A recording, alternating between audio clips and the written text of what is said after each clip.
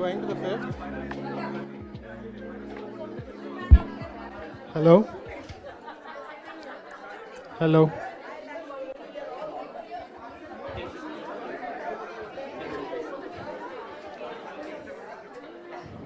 Hello. Yeah, we'll come in shortly. Please take your seat.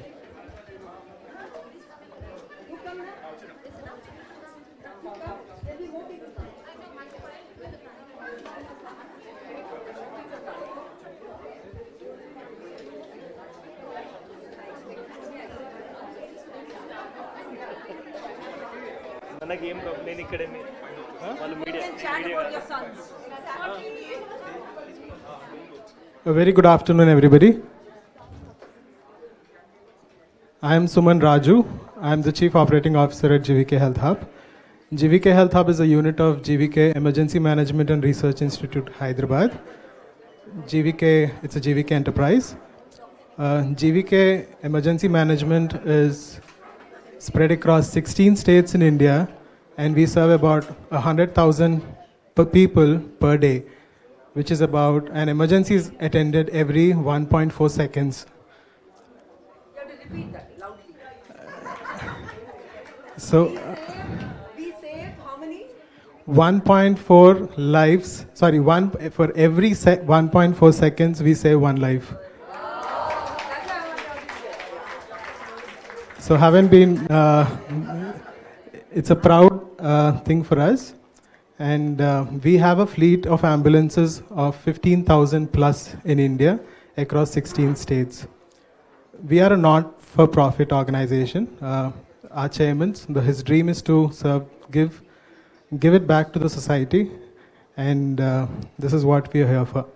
So without taking much more time, I'm going to call upon stage our medical director, an eminent diabetologist, one of the best in India, Dr. N.G. Shastri. Hello, good evening. I'm a very ordinary gatekeeper physician. My job is to look for problems, whether it is diabetes, blood pressure, cholesterol, smoking, overweight, whatever it may be, incidentally cancer. Okay, we are able to pick up so many problems, and coronary artery disease, that is the heart problems, and cancer, we are able to diagnose it early diagnosis. When you pick up the problem early, you can easily treat it. And I'm not boasting, I picked up several cancers.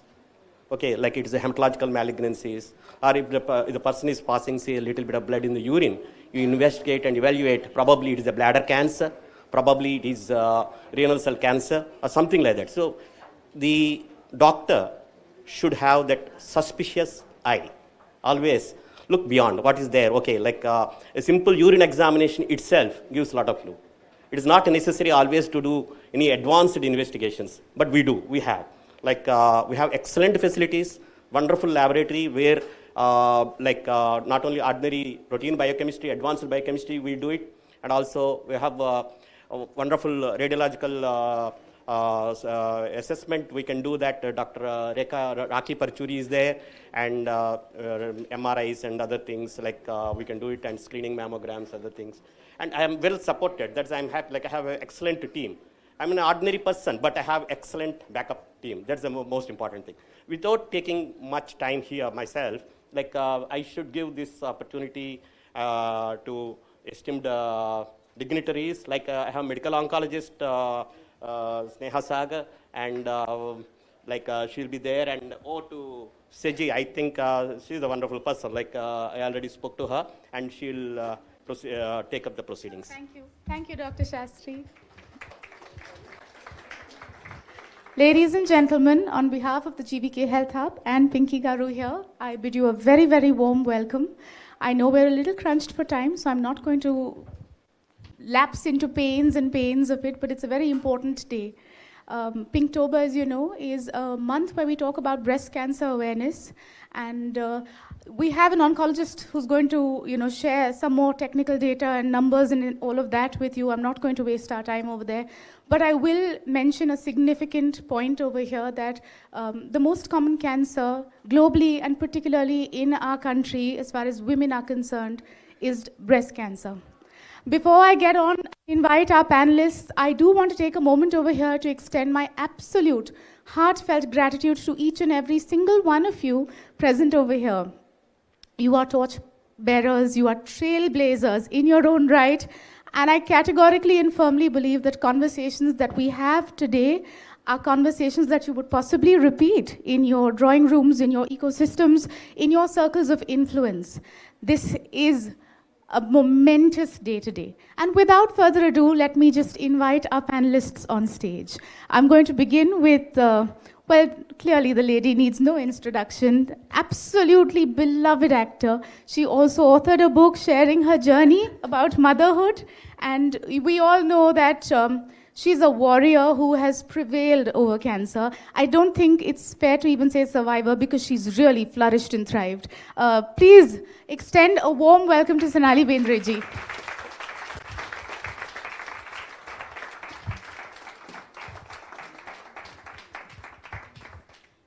And another person who really doesn't need any introductions in this beautiful city. She's quite the global icon herself. She is a celebrated philanthropist. She is such an art aficionado to the extent where she has actually contributed greatly to the revival of art, heritage, and culture. Pinky Reddy Garu. I think each one of you all must have woken up hearing her good morning, Hyderabad. She's the Radio Mirchi girl. Used to be. Thank you, ma'am. Also now, I'd like to invite on stage Dr. Sneha Sagar. She's a medical consultant and oncologist of 5+ years of experience. She has worked in the topmost hospitals in Hyderabad. A very warm welcome to all of you all. Yes, by the way, I am Shazi. I used to do the radio show 8 years ago. I thought I'd introduce myself as well. I'm going to begin this conversation straight with you, Dr. Sneha. Our very topic talks categorically about breast cancer and the importance of early detection. How helpful is early detection? Good afternoon, everyone. I'm Dr. Sneha, consultant oncologist at GVK, and today is a very surreal day for me to be sitting with my lifetime favorite actress, Ms. Sonali, and a cancer rock star. She was a star and now a cancer rock star.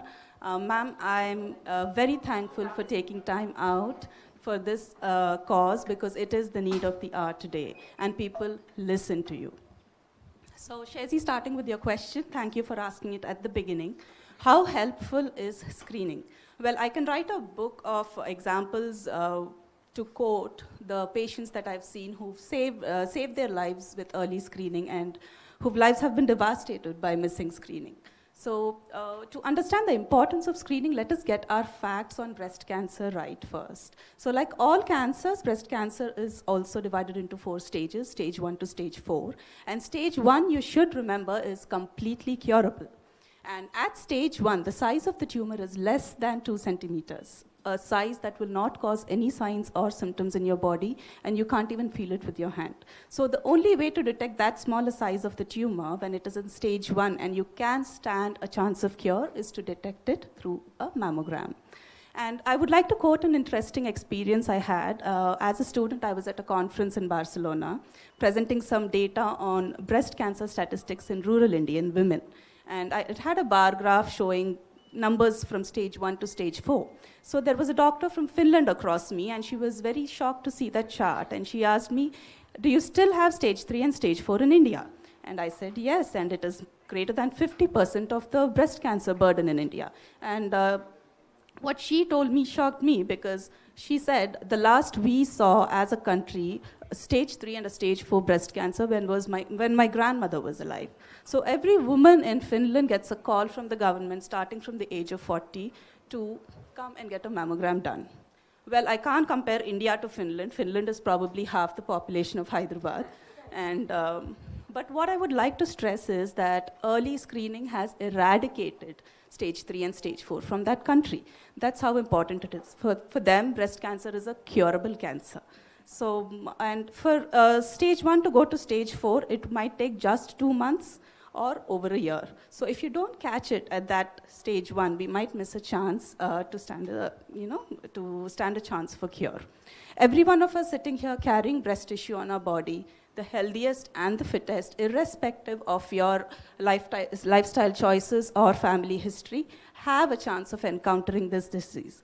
God forbid, if we encounter it, we better encounter it early. So I think early screening is the way to go to fight this epidemic. Absolutely. In fact, the other day I was speaking to a whole bunch of people, and they were of the opinion that there's a lot of hesitation. And I wonder, why is there a stigma and a hesitation?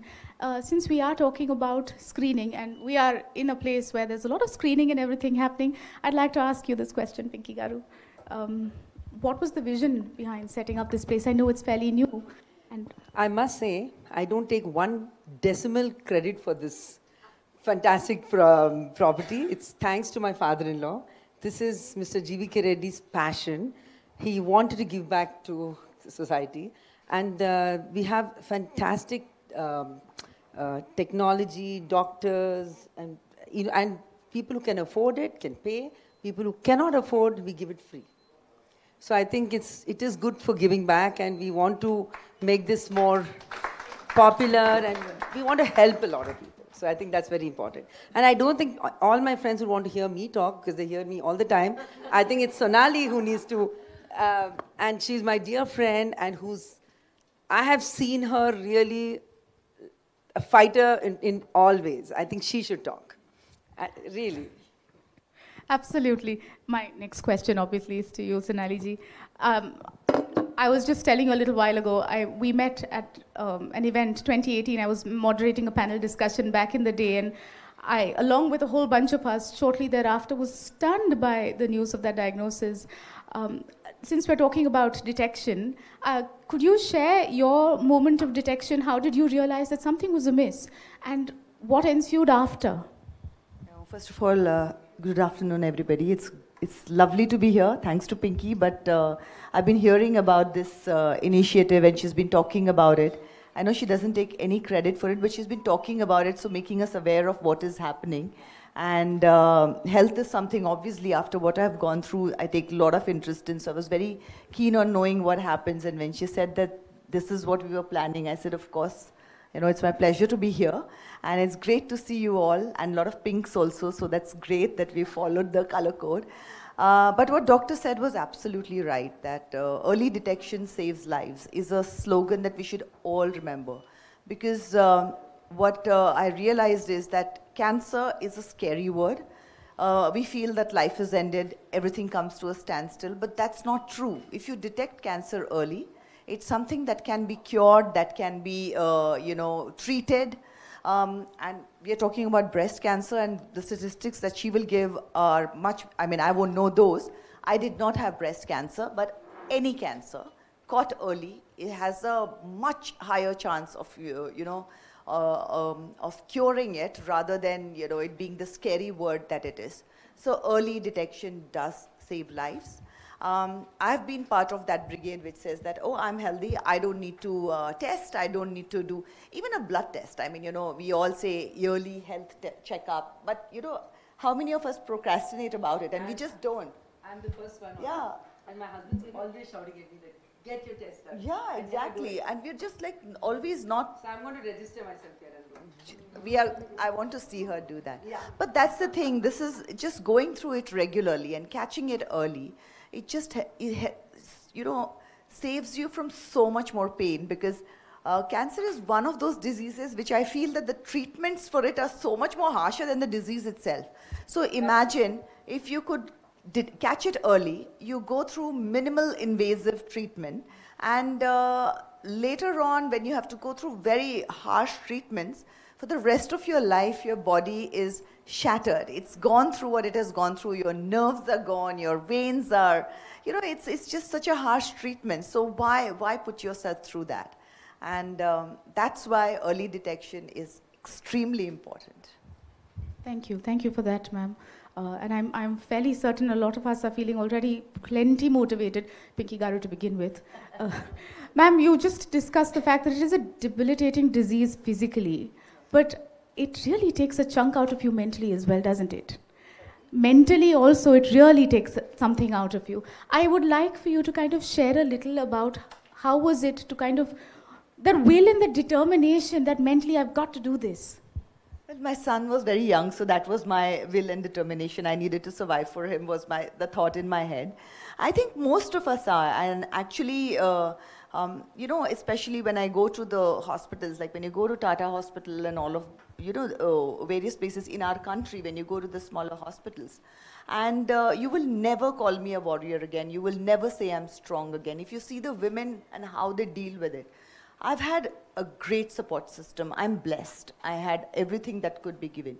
I mean, there are women who are pregnant, who are dealing with young children, who are dealing with families who are refusing to accept them back and think that it is their fault. I mean, when you see what they are going through and the treatment that they're going through and coming out of it, that is an eye-opener for me. And, it just makes you understand. You realize how blessed you are. So I would say that whenever you go through something physically, of course, it takes a mental toll. And when you look at how fortunate you are, you look at the positive side of it, when you start to look for it, then suddenly the glass is half full rather than half empty. And I know these sound like cliches, but literally small things like that is what take you through. So through my treatment, there were 2 hashtags that I had formed. One was one day at a time and switch on the sunshine. And one day at a time that's what it was. Because, unless the moment you look at, oh my God, I don't know when the treatment is going to, it overwhelms you. So for me, it was like, let me get through today and I'll deal with tomorrow, which helped me kind of live in the present, which is what our culture teaches us, which is what everybody and our parents have always told us, that live in the present. Easy to say, difficult to do, but that did help me do that. And switch on the sunshine. It's like switch it on. Every time you think something is pulling it down, you say, I'm going to switch it on. And look at the positive side of it and, kind of start thinking of it from that angle. And that's how it is. And then mind is definitely something, it can make your body do amazing things. And if you can get your mind to work with you in healing, then your body will heal. It will take to the treatment much better. Beautiful. So lovely. Can we have a little bit of an applause for that, I think?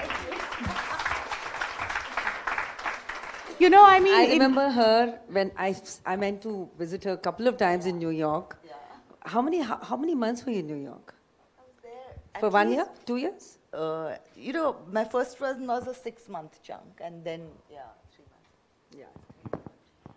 And how old was your little boy? When my son at that point was 12 when I was diagnosed, and then obviously he was 13-year-old through my treatment, and yeah. We were just having a conversation about a 12-year-old, and my heart is, I'm going to contain that.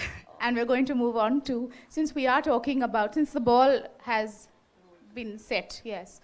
My question to you is, if I had to do an examination, a self-examination at home, how would I go about doing it? And could you share a few signs or symptoms that should be a red flag? Yeah. So breast cancer screening has two modalities. One is a self-examination and the other is an imaging through ultrasound mammogram or a breast MRI. So breast self-examination is the most underused, the most powerful DIY technique that you can do without stepping out of your house, and which can catch this lump early on. Firstly, I would like to explain the technique of self-examination. There are 3 positions in what you have to do: a lying down position, a sitting, and then a standing. So when you lie down, preferably without your clothes, use the flat of your fingers. Do not examine or touch your breasts with the tips of your fingers, because normally the breast tissue is made up of glands that produce milk, and you may feel lobules. So you might mistake it for an abnormal lump. So if you use the flat of your fingers, you would be better able to differentiate a really abnormal lump from a normal breast. So go clockwise or anti-clockwise using the flat of your fingers, covering the entire area of the breast, applying adequate pressure. And then after you finish examining both the breasts, sit up, raise your arms, and one underarm at a time examine both your underarms, because the first place where the breast cancer can spread is to the lymph nodes in your armpit.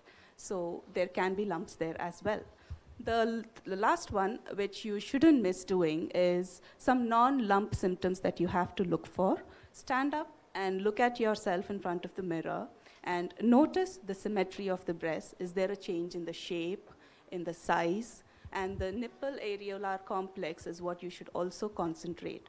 Any recent pulling back of the nipple is a red flag sign. Some women have retracted nipples right from puberty, but that is not significant.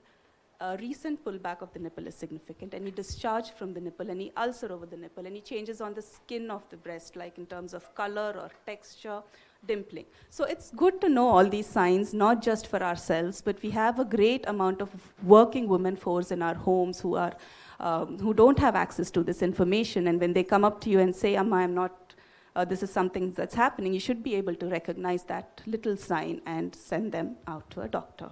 So this is how you do a breast self-examination, and it's also important to practice it regularly, at least once a month, mainly because you get used to knowing what your normal breasts are, and then you will be able to recognize a new change. Because a lot of patients come and tell, this has been lying there for 6 months, but I thought it was always like that, because they didn't know what normalcy was. So that is important.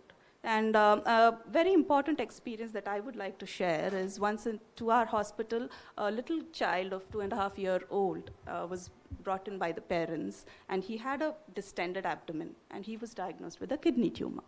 So I asked the mother, since when did you notice this? And she said, it just progressed over 2 weeks, and she was weeping. I was sitting there taking my notes and feeling bad that this tumor didn't give him any time. And then my senior consultant walks in and he asks the mother, so who was bathing him every day? And for a second I'm like, how is bathing and hygiene related to cancer? But what he meant was, who was touching the body every day? Who was, touching him regularly to find it early on? And then she said she's a working parent, and the mother-in-law was taking care of the child. So we asked the mother-in-law to come next time, and the mother-in-law did say that on the left side it was hard for 4 months.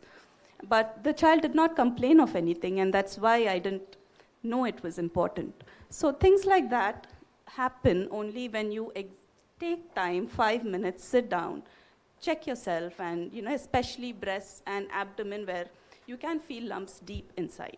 So what could have gone away with just removing a small tumor had to be, his entire kidney had to be knocked off, and there's a high chance of recurrence. So that's how we miss these small signs. Now that we don't have treatments for many of the stage 4 cancers, we have to struggle on catching it early, because there is no hard and fast rule that I can be, I can be cancer immortal. Cancer can come to anybody, and we've been seeing that day in and day out. In fact, I think Sonali ji was also mentioning a little while ago, you have this belief system, oh, it could happen to the rest of the world, can't happen to me, Yeah. And, you spoke about this little boy, but the reality is that a lot of us women, no matter how evolved we may think we are, we have this conditioning that we are providers, we must provide and take care of everybody else in our ecosystem. We're fine, we'll figure it out, right? And I firmly believe that we are the creative life force on the basis of which our ecosystems flourish and thrive, right? Which is why my question is to you. Yes, to you. Ma'am is already committed to getting regular screenings done, but would you like to add on to this point? Do you really believe that, the importance of a woman in a household or in a workplace is just tremendous, and everything around her flourishes because of her? Absolutely. For example, we've seen in generations, my grandmother was like the center point of the whole family. My mother is, I guess even I am. I think every woman in their home is the most important. So since I'm saying this, I promise I'll come back from my next trip and I will get my test. Literally, that's the only reason why I like the way she has said after my next trip. She's already postponed it. No, but the reason why I asked, ma'am, no, but it's a fact. You are absolutely spot on. I mean, I think each one of us know how our families know how important we are. And it's very important that if not for us, I think if a woman collapses, the whole household collapses. Even if they don't want to accept it, the guys don't accept it, but it's a fact. The kids want the mother, the husband wants the mother, the whole family wants even whether to fight or to love or to whatever. We're there. I see or the punch bag. To fight or to love. Yeah. And I see the men cheekily smiling also. No, okay, so I'm actually grateful. Come in the front. Come. Yeah. I'm grateful that you mentioned this. Like I said, the reason why I was so keen on highlighting this is that we forget, but we really mustn't. So please go get yourself screened on time, okay? But now that somewhere women have the conditioning also that, somewhere even however educated we are and everything, it's the male in the house who's the bread earning kind of a thought process is that, and has to be looked after. And has to be fine. Women keep ourselves in the back. Yeah. We look after everybody, but we forget about ourselves. And which is very important, I think. Needs to remember about the women. So all the men here, please go back and take care of the women in your family. Remind them that they should go for the checkup. It's your jobs now because they are doing some other jobs for you. Yes. Ma'am, since we did speak about families, and if you're comfortable sharing this, what the person is going through is difficult, but to see your loved one go through this also is something else altogether. How was it for your family to cope, ma'am? And I know, Ranveer was very little. No, I think I've always said that I struggled. Everybody does. Like we spoke about the mental health, and I took help for it. And at one point, that sometimes you can't break through. How much ever you might say hashtag this and hashtag that, it's great, but there are times when you need the help, and you need to understand that it's going to an area where I need the help, and then you reach out and take professional help. And in the same way, I would say the primary caregivers or the support system need help, and they need a support group. And so, if your facility also can organize it and all that, if you can have support groups, because what a primary caregiver goes through, only they know, because, the patient gets the attention. But the person who's looking after the patient is also struggling and is going through so much. They're seeing their loved one go through it. And, also there are times when you're in pain and they feel helpless. So there's so much that they're going through, and a support group really, really helps. So these are the groups that help you deal with it. Sometimes there are, small things that maybe nothing, doctors help, but there are certain small things that just caregivers can help you with, because doctors come and give you the medication and all of that, but somebody who's looking after them every day, they have certain tips that really make a difference, and it can be the side effects of the medication that, how to deal with it. Like, you know, when you go through the chemotherapy that I was going through, from your gums to your mouth, everything is bleeding because all soft tissues are just bleeding. And now if your gums and your teeth are bleeding and you have to eat, you know, that's just it's an open pore for infection. And sounds gross, but that's what it is. But just a tip from a support group or a caregiver which says that, listen, without fail every night, gargle with baking soda. As simple as that. And I never got an infection in my mouth, and it was just that done. So things like this, which are not very big, but make a big difference. And that's where the support group, the mental health, all of that comes in to help you. Because see, the moment there's an infection, it's going to set you back from recovery. Because, so the idea is to not let any infection take over while your treatment is going on. So your body can only focus on what it needs to focus on. And this is where all these other things help you with. Thank you. Thank you. It takes a lot of courage to kind of really share all of this. And I'm sure everybody over here, no, not gross at all, my God. Not gross, but I must tell you one thing. I've seen in my experience of a lot of my friends who've had cancer, who have got it in the first stage or second stage, and they're doing fabulous now. Yeah. And I think they've never looked better. This friend of mine, Reena Dakar from Delhi, she says, I've never felt so much better, looked so much better, because earlier she would eat wrong, drink wrong, live wrong, everything wrong. Now with this, after her cancer, her life has changed. And she's become so, with it, and so focused with her exercise, diet, food, everything, and checking herself. So I think it really helps. A couple of my friends in Bombay too. So I just feel, in the bad, there's something good which came out. You know, Pinky, what you said is so true, because we all say that, like you said, it is very easy if you've been, there has been excesses in your life, they're easy to identify. But like in my case, there were no excesses. So it was like, what am I supposed to change? Everything is healthy, so what is it that I'm supposed to change? So then to understand where it comes from, and every time, now there are obviously environmental things, stress-related things, and genetics, very, very important. And what happens is that none of us want to share our genetics and admit to it that it's there, because it's such a taboo thing that, oh, it's in this family. It becomes this big thing. But the fact is, you're trying to hide it and say that, oh, our family is perfect and we don't have something like this in our genes. But what happens is that the moment you know and you test, if you genetically test it, especially with breast cancer, you know what to expect. You know that you need to look for it. You catch it so much even before it actually happens. Because, there are new tests now which you can actually, pre-cancerous stages now. Not even before it turns cancerous. So if you have this kind of information, that's your weapon, it's in your arsenal. Why would you waste it and not take care of it? So genetics is also very, very important. And for me, I would say that, like we talk about healthy food and all of that. See, everything, there has to be a certain amount of healthy, but everything just healthy is not for everyone. I'm sure that your friend, there's a nutritionist who does healthy food, will tell you that, for everybody, it's a little different. So what can be great and healthy for you might not be the great thing. Like everybody says, for example, small example, they'll say flax seeds, flax seeds, flax seeds. Great, they're very healthy. But if you have estrogen-related cancer, flax seeds is something you should not be having too much of. So you need to understand, and it needs to be personalized. Everybody is different. And so in that same, like how her friend made a certain change, for me the change was to identify what suits my body, what suits my gut, and understanding and getting in tune with my own body. Wonderful. Thank you for that.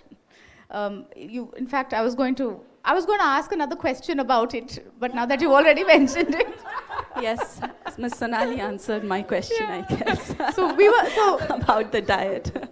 And such you answered it better than I would have. Say. No, certainly. In fact, we were going to wrap up the conversation with a cute little segment I was feeling very clever about, called Satya Ya Mithya. So I was going to pose share a few statements with Dr. Sneha, and she was going to confirm if it's the truth or if it's actually a falsehood. She will. So is it just true or false, or do you want an explanation after that? You can, I don't know, do we have the time for explanation? What does the audience want?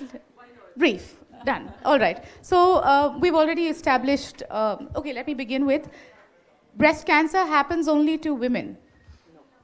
Mithya, is that false? That is. Yes, it's Mithya. I think by now a lot of us must be knowing that even men have breast tissue, though very rare. It accounts, suppose there are 100 breast cancers, maybe one of them could be a male. And there are certain risk factors. If there is a male breast cancer by any chance in your family, it could be BRCA related. A gene called BRCA is being talked about now, and male breast cancers are very commonly BRCA related. So having a breast cancer male relative in the family indicates that the close relative should get tested for BRCA. And it's more common in the African American race than the Asian race. And unfortunately, it's more aggressive than what it is in women. Right, thank you for that. All right. The second statement, this is only, breast cancer is only a very genetic condition. So this term genetic, every cancer is a genetic disorder. So cancer happens when there is a gene disruption. Being genetic is different from being hereditary. Hereditary means carrying a culprit gene which is being transmitted from one line of a generation to the other. So you meant, is every breast cancer hereditary? Yes. So only 5 to 10% of breast cancers are hereditary. 95% are sporadic. That means it can happen to anybody. Right. That's so true. Because when people say, oh, it's not in their family, how come she has cancer? Yes, but 95% don't have a family history. Yeah, that's right. Yes. We always was told that it's only in the family. But a lot of times families hide it, you know, they don't tell. They say, they call it something else and they don't talk about it, they hide it. That's what I realized, that nobody talks about it. And that's why having the conversation about it and saying that it's not such a, it's not a taboo subject was so important. Yes. In fact, one of the reasons why we're here, ma'am, and I'm glad that you highlighted that, is the taboo. It is not a taboo. Your body is going through so much. You are fighting every single day. Where is the shame in that? We make productions about talking about, oh, I'm down with the fever. Oh, my God, my nose is blocked. Why? Why are we hiding this if it's going to save your life?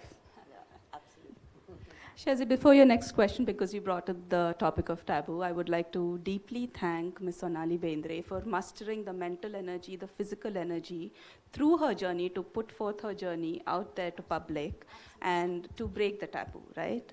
And what she did to cancer in recent times was, according to me, what Diana did to HIV when I was small. So I would sit there and watch Nat Geo with Princess Diana, hugging HIV patients. And now, when Sonali posted her story on Instagram, and I showed it to many of my patients, Sonali, who would sit there distraught at the time of their diagnosis, weeping. And I also had a patient who was threatening her husband that she would commit suicide if she loses her hair. And your post would just wipe their tears. They would sit there quiet when they saw your picture on Instagram, and they would find this newfound courage from, I don't know where, from your post, and they would walk out courageously, complete their treatment, and come back smiling. So what 15 to 20 minutes of my counseling couldn't do, your stories has done to them. So that's how much Sonali's story has impacted the social stigma about cancer. And as a doctor, it's my plea to the society, if anybody is diagnosed with this disease, do not give them sympathy, just go give them strength.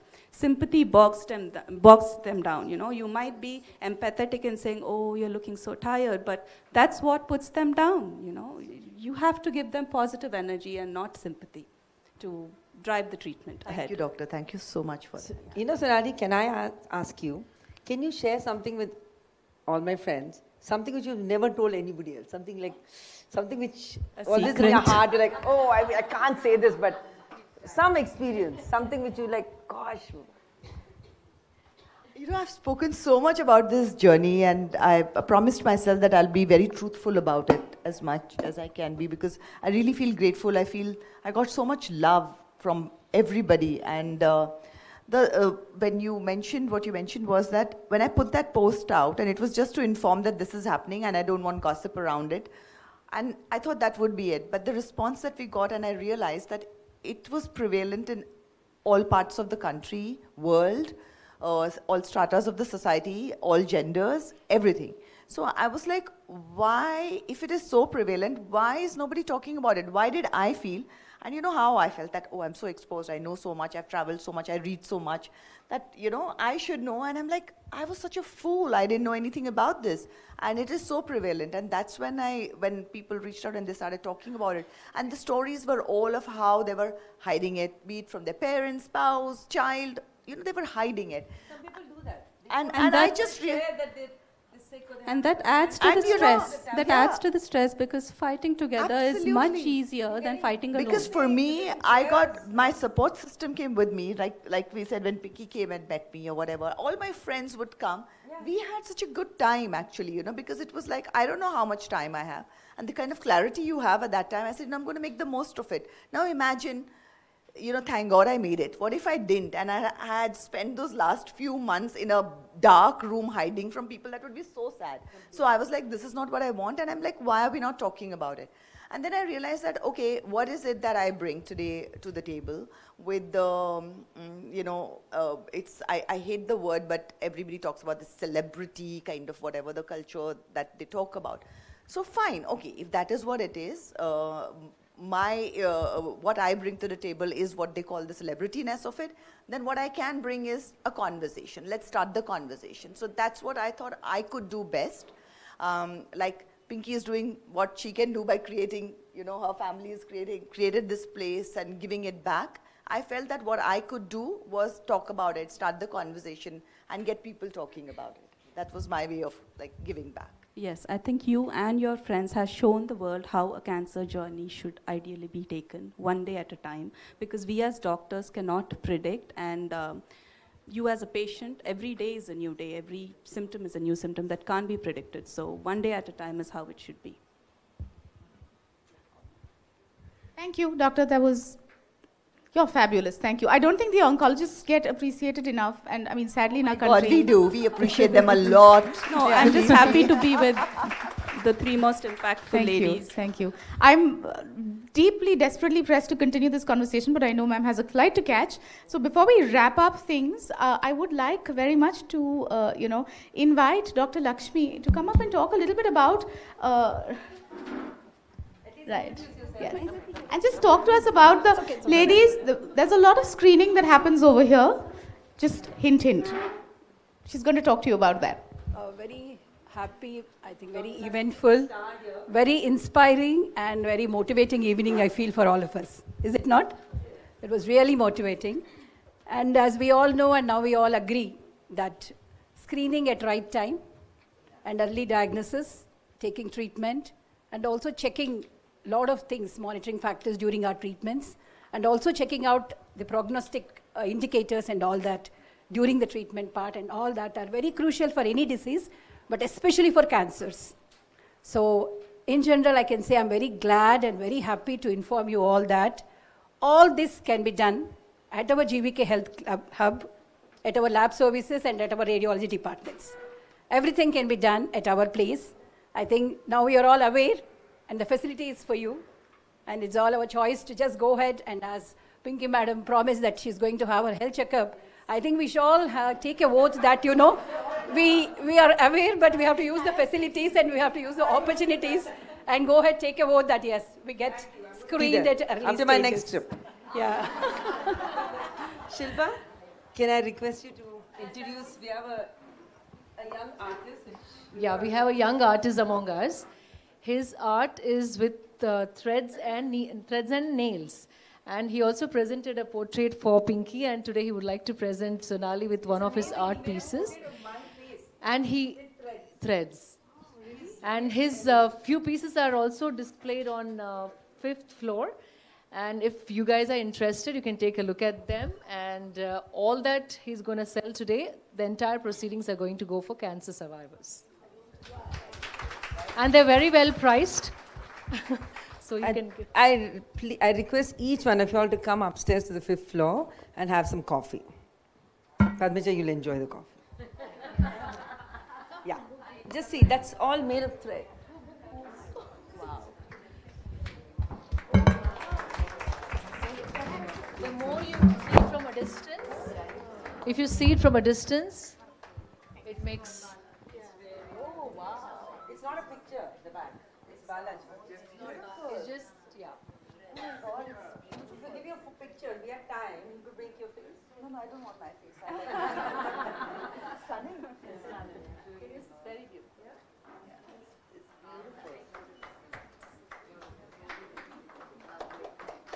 beautiful.